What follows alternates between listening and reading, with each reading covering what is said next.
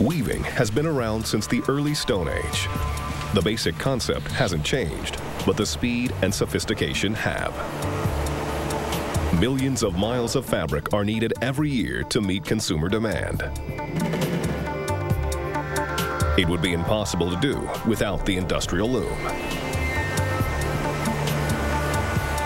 High-speed machines all over the world, like these outside of Leeds, England, help meet the high demand.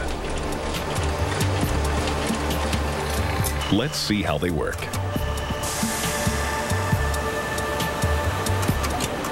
The basic materials needed for weaving are 2 sets of threads.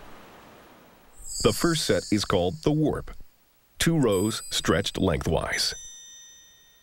The second set is called the weft, and it goes back and forth between the warp. Every time the weft goes through, the warp moves to trap it. The threads are now becoming a piece of fabric. To keep them from unraveling, a reed pushes the threads together. Then, the whole process starts again. To mass produce a wide range of fabrics, thousands of different threads have to be organized. Devices called heddles provide control for the machine. Each one has an eye through which individual warps are threaded.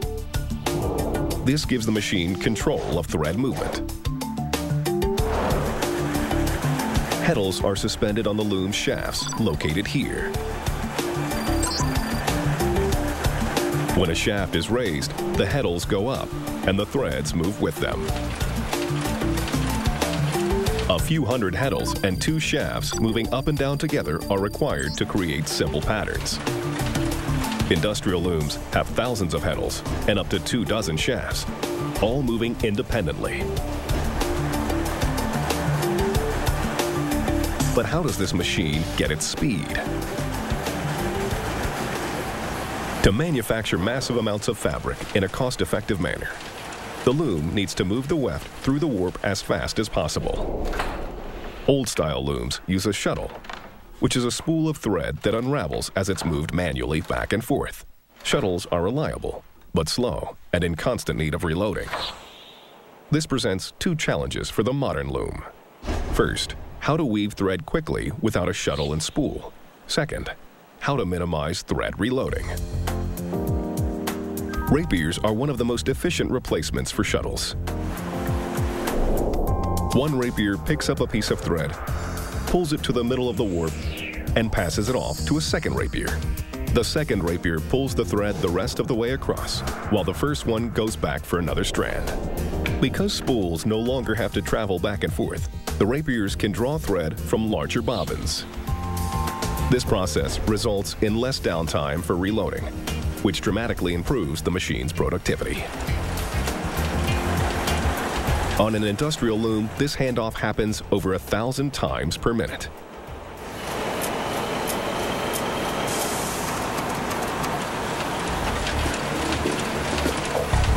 But how does the loom create different patterns and textures?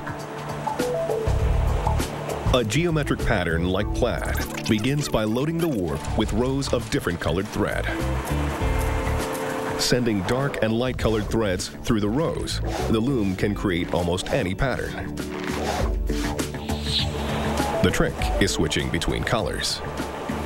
For that, the loom needs a weft presenter, which is a component that selects colors from different bobbins and gives them to the rapiers while they work. For complex patterns, a loom with a jacquard attachment is required. This device controls all of the threads loaded into the machine. Instead of combining the threads together onto the shafts of a standard loom, every strand has its own control system. So with a jacquard attachment, operators can control the paths of each thread into ornate designs.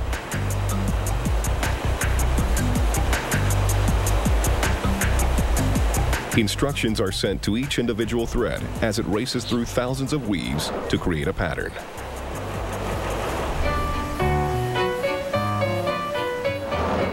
Its namesake, Joseph Marie Jacquard, invented the first of these mechanical marvels in 1801. Until then, this kind of work had to be done by hand and was extremely expensive. Jacquard's machine used punch cards to control individual threads.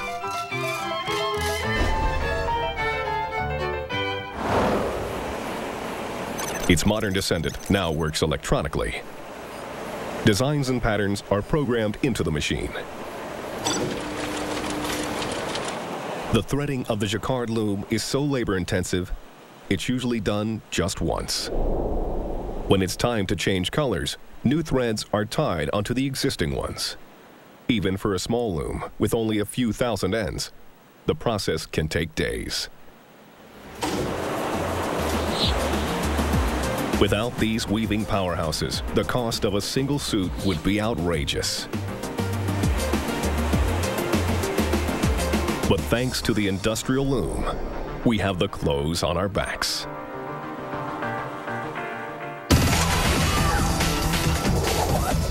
Up next, catching crooks and fighting fires with remote-controlled drones looks easy now, but it took decades to get it right.